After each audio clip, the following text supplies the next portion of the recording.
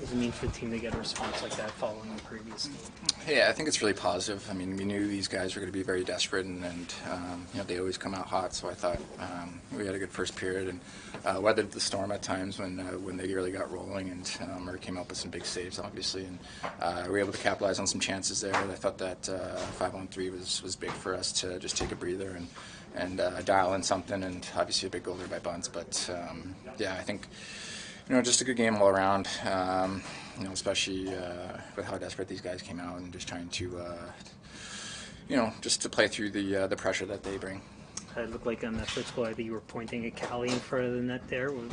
Just, I guess, speak to like the chemistry you guys have established over these last 5 games or so. Yeah, I mean, it was just a great screen, honestly. It was a bit of a muffin that I threw at the net, but, the goalie didn't see it and was able to just, pick a spot and get it there. But it was just an unbelievable screen by him. And, I mean, those are just the little things that he does night in, night out that, maybe sometimes go unnoticed. But just such a smart player and, like I said before, just a very easy guy to play with. You mentioned the desperation of the Panthers. How important is it this time of the year to be able to go into a third period like that and close it out the way you guys did? Yeah, I mean that's obviously what we want to do. It's what we want to be about, and I think we've been a team that's been consistently good with that, and I think as of late it's slipped a little bit. So I think this is good for us as a whole, just to kind of gain that confidence back and close out a game like we did tonight. Tavares set up 3 guys tonight. Really looked like he had the playmaking going tonight.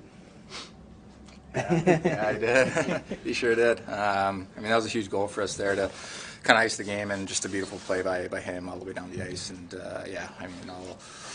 some really nice setups, by him all night. But he just looked really solid all night. Was making plays in really good spots all over the ice. You guys get your first 5-on-3 this season. You guys have to kind of just regroup and kind of remember how you guys kind of practice that out, just given the lack of opportunities this season in that regard. I feel like we practice it, every so now and again, I guess. But we haven't had any this year, so I mean, we've been sitting on it. So like I said, I thought it was a key moment in the game, and I was a little bit tired there, so I just figured we'd just take the time out and try to get a breather and just try to set something up. And eventually it just came off of kind of a broken play, and JT made an unbelievable pass to Bunce there in the middle, and it was a big goal for us to kind of extend the lead there.